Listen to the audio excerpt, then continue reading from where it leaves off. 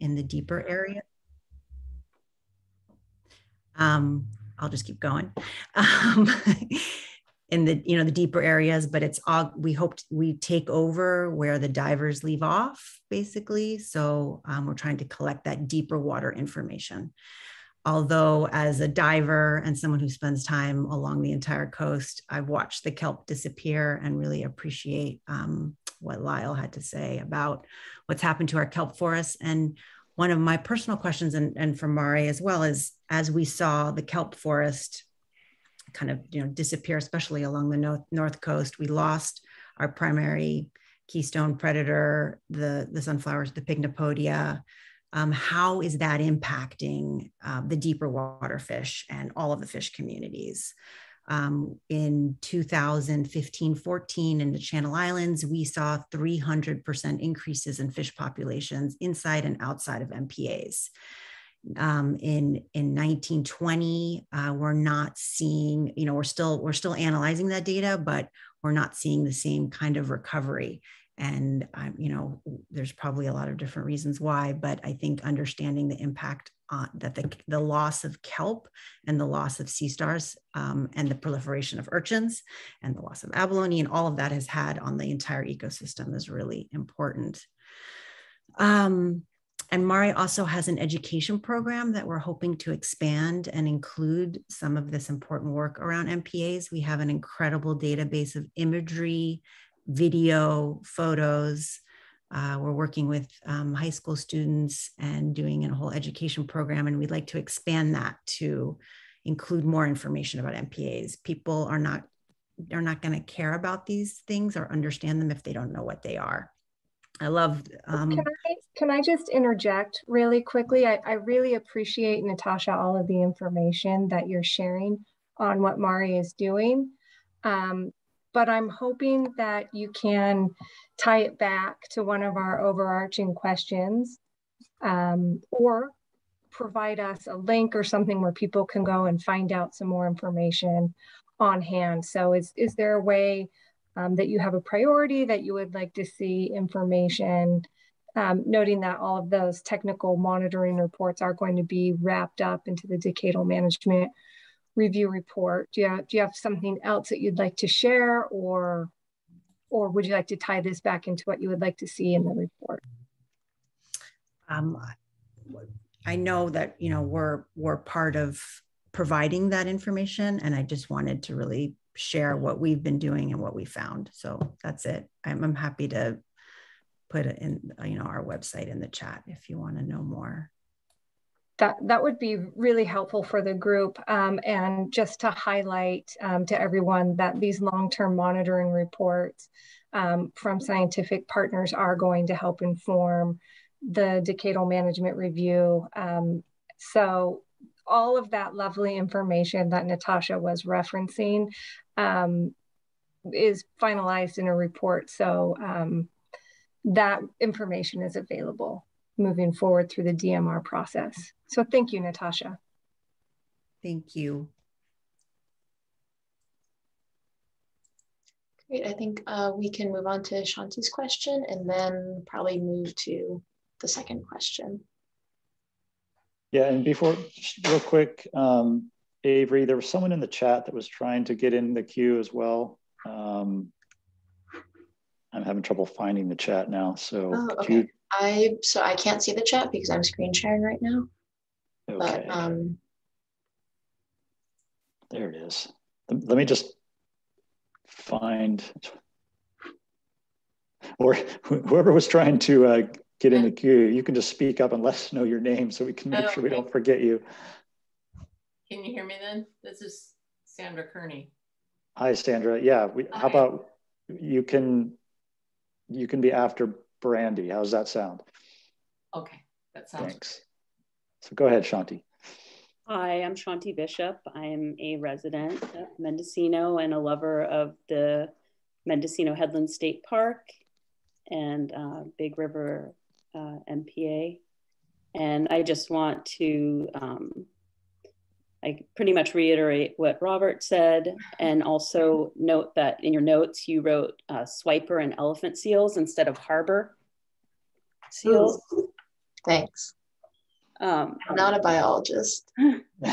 You're going back too far. It's not where Robert Jamgoshen was speaking, where it says elephant seal. Anyways, I just want to say in terms of what needs to happen in our, specifically in our Big River MPA is, in my opinion, we don't have enough, especially we don't have enough fish and game officers here on the coast. It's ridiculous. I don't know, on any given day, there's maybe one for the entire coast. So I feel like until we get that problem resolved, I don't know how we can have better documentation or patrolling or enforcement if we don't have the people power to begin with. And I guess just specifically, I don't know if this is the right area to ask this question, but just like as in our MPA, just I feel like sometimes there's lack of clarity as to, and I know they just had a meeting with parks and different factions of enforcement, but, and perhaps it is written in code, but just, it seems to be like there is often we're unclear about certain regulations as they apply to the MPA specifically. Shall I give for example? Now that, like as Robert said, we have so many more visitors. Now it seems this summer we are having more events on the beach, which happen to be in our MPA. So an example would be, can a wedding happening in an MPA is kind of strange anyways, but then are they allowed to have amplified music? Shanti? Yes. So I really appreciate that you have a lot of very specific questions about MPA in your backyard. However, if you would like to talk about this with the department staff, since it's so specific, you can reach out for sure. But we're trying to get it like these overarching. Okay, but I'm just giving this as an example of things that affect the MPA that are all in their own right very small. But when they're impacting it on a regular basis, it's just clarification on what is allowed and what is not allowed. And that's just a small example. So that goes back to patrolling and enforcement and all that stuff. So great. So what I'm hearing loud and clear from everybody on the North Coast, and believe me, I understand we're a little bit remote and staffing for especially law enforcement can run a little thin. But what I'm hearing is that specific discussion in the DMR that says, hey, we still have questions about the MPAs in our backyard. And we still have questions about the level of enforcement and who's enforcing it. So we need to understand that and continue on outreach to help that so that people who are coming in might have a better understanding of how their actions might be impacting MPAs in our backyard. So some sort of discussion that contemplates additional outreach and the continued need for enforcement. Does that kind of get to the generalized issue? It does, but lastly, I don't want to take up any more time, but I just want to reiterate, I just feel like when there is an overall feeling that there's a lack of enforcement and a lack of available, of the proper entities to do the enforcement, then people kind of know that. And the people that want to not do the right thing say, like if I'm going to call to get a fish and game officer and they're 3 hours away, it's like, why? I basically, if I see what I perceive to be a violation in the MPA, I say to myself, like, how egregious is this? Because most likely they're not going to be able to, show up for it. So I just feel like my bottom line is we need people and without people to enforce, educate, oversee, I feel like we spin wheels. We have these meetings and we talk and talk and talk, and we can say all these things that would be wonderful and surveys and all this stuff to protect it. But if there's no enforcement or no sense of that something's being protected and overseen on a regular basis, it just becomes it just becomes hard to have I mean, I have buy into it because I love it and I'm passionate about it, but I just think people, see that and it becomes kind of this free for all. So yeah, thank you. Yeah, thank you so much for your input, and definitely have captured here in the notes and also in Mike and Elizabeth's ears the need for more enforcement, to include that in the report. Okay, so Mike and Elizabeth, are we feeling we want to move to the next question now? This question of how do you define, measure, and or assess progress towards the goals, or continue in this question? Yeah, I think I wanted to just make sure we check in with the people who've been in the queue. Cool. If they have some additional input that they want to, that's different than the other people who have shared, I'm not going to I don't want to prevent them from answering that first question. But if I don't know, what do you think, Elizabeth? Oh, you're muted. Yeah. Oh, you're still muted. Can I just chime in just quickly? I won't take much time. Yeah, go ahead, Sandra. I completely echo what Rob was saying, and I'm certainly on the same page with Shanti.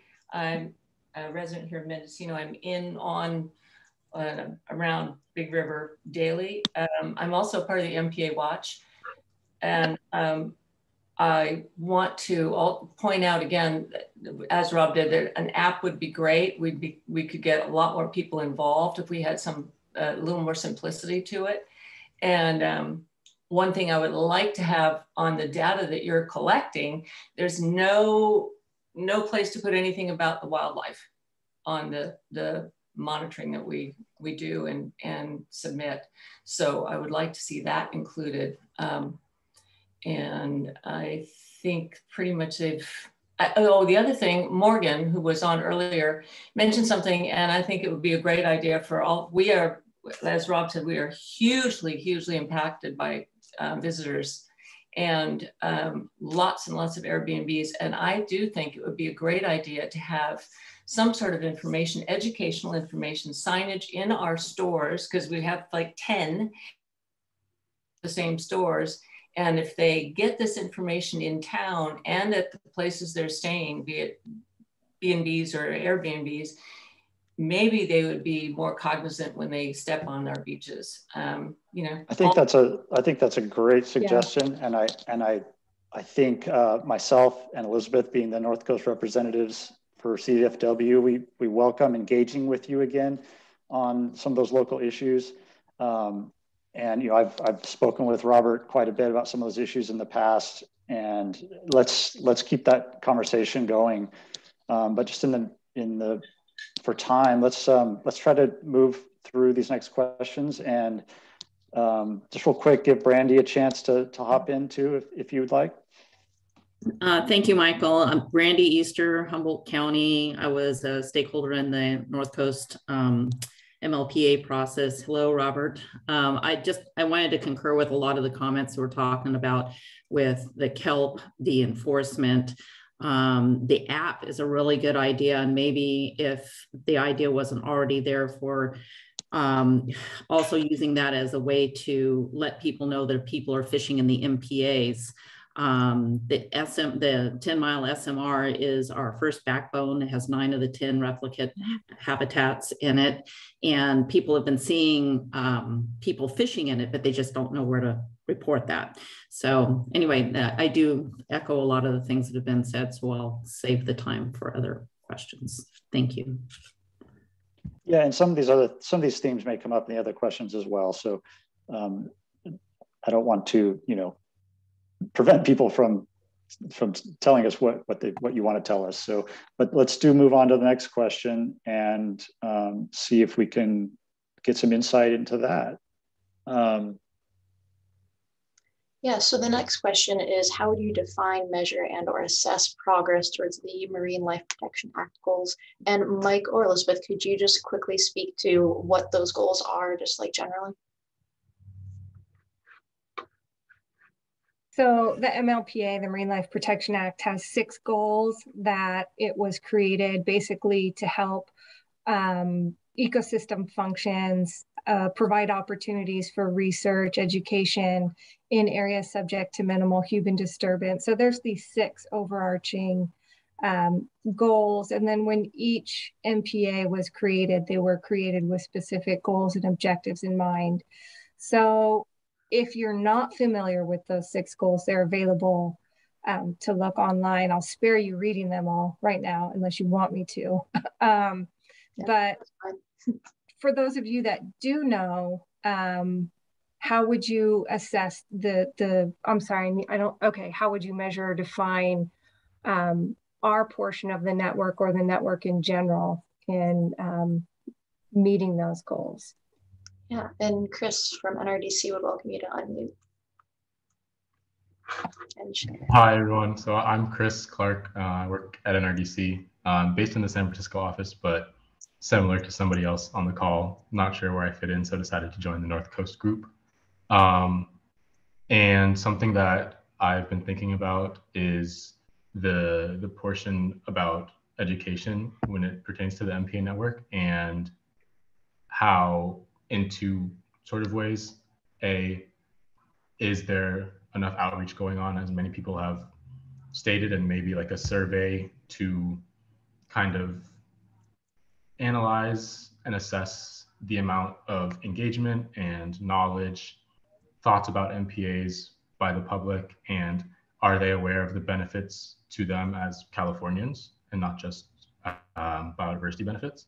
But then on the flip side of that, with the MLPA review going on, California kind of has a pretty big opportunity on a national and global scale to lead in ocean conservation. And so how are we, or how is CDFW and OPC, how are they making sure that there are materials and outreach to other municipalities or governments showing how to do effective ocean conservation in top-down and bottom-up ways? And so just thinking about a tool for educating others and also educating citizens about ocean conservation is something that I think should be taken into consideration.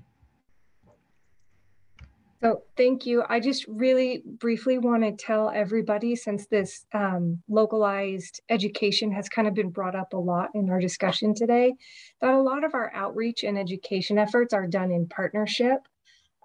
So it sounds like we can do a better job of more clearly highlighting those specific partnerships and materials in the report. And then also to highlight that one of those main partnerships is through the MPA Collaborative Network. And those are regional, county by county. So if you have questions about those, you can follow up now if the group is interested, or with us personally, or through our webpage. And that might help if you want to get an initial understanding of outreach. But I appreciate those comments, and Chris. And so it sounds like that's an ongoing theme that will definitely be able to be addressed.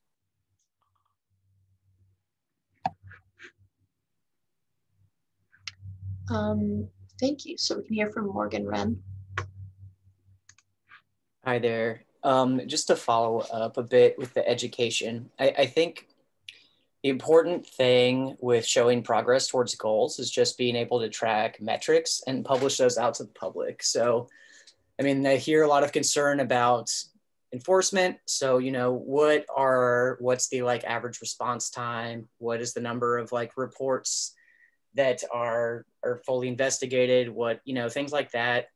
I'm a volunteer with Reef Check, so we have data on, you know, on over time, what our invert fish kelp population's doing in MPAs on the North Coast. Some way to just publish out those trends, like dig into the data, look at the trend lines over time, and help inform the public on how MPAs are comparing to non-MPA zones that we survey, and why like MPAs are important and act as like these seed banks for life to areas outside of the MPAs, and why they're important to protect. But I think understanding like what metrics can prove that you're reaching your goals and finding a way to get those into the public's hands is important. Great, thanks for that, Morgan. I see Shanti's hand, but I'm not seeing everybody. So was there anybody else's before that?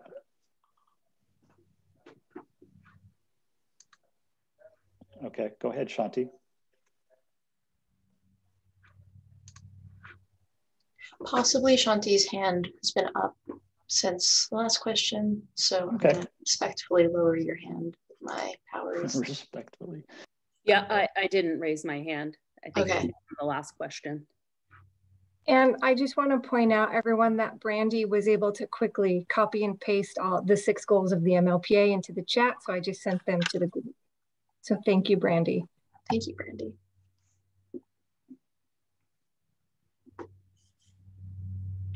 So is there another metric that or way that you would define success in looking at the MPA network? I think that from what I heard from Morgan, you know, measurable questions are always great to have. Is there something else that you would find before we move on in our last 5 minutes that would help address this question? Just want to make sure.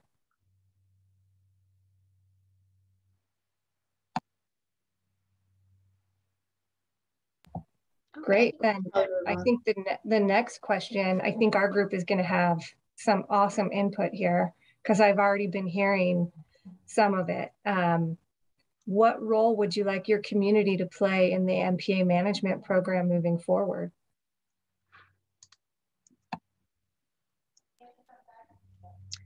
Lyle, go ahead. You're on mute, Lyle.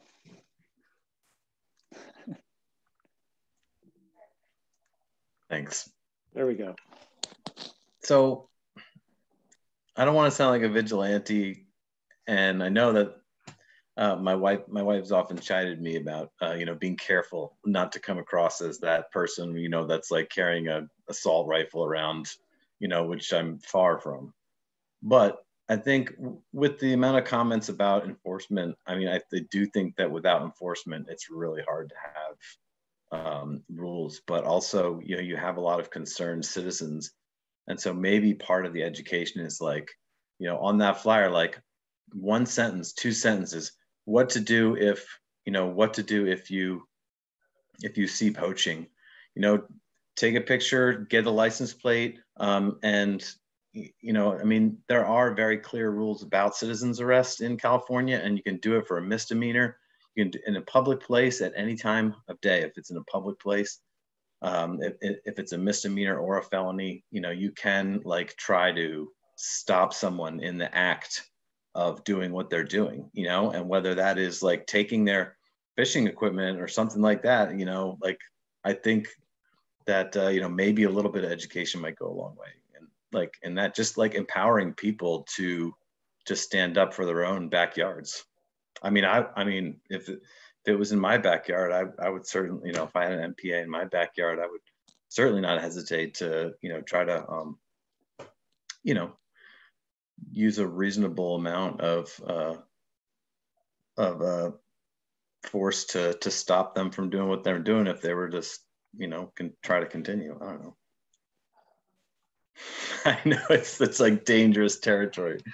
Well, I have kind of a follow-up to that. And for those of you who had specific comments about Big River and your other areas, what enforcement agency do you see there the most? And then for the app, would it actually function? I know there's dead spots here up in Humboldt. Are there dead spots for cell phone, you know, coverage down there as well? And then we have a couple minutes, so I see Brandy and Robert have comments as well. I don't know if that means I'm up or not. Go ahead, Brandy. Yeah. Similar to Lyle, I don't want to be a vigilante, but one of the things that I really try to encourage a lot of people to do is volunteer. That's one way that the community can get more involved. And I think as they volunteer and be participatory in some part of the observation or management, data collection, something, they get a little bit more ownership of it and a better understanding. That could be reef check diving, that could be participating in the urchin removals, that can be participating in any of the CDFW data collection opportunities where there is volunteerism, other small groups that are doing other monitoring out on the North Coast. But I think just getting involved and volunteering, and I don't know how we would get that word out for those specific things, but I'm a big, California Fisheries Research, they're always looking for people to go out and fish with them. And that's data collection in and outside the MPAs. So anyway, volunteering.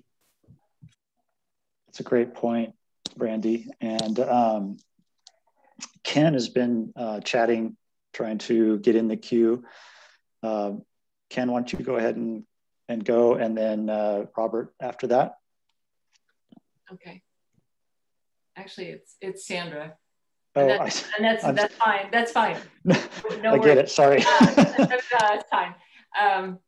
I just want a couple of comments. Lyle was talking about, approaching people when they're doing, and there are several of us that do that and then have stepped away from it quite a bit because people can get pretty angry. I mean, even with, hi, do you need a bag? Because they're not picking up after their dog, or gee, do you're not supposed to be fishing here. People can get pretty irate. Sorry.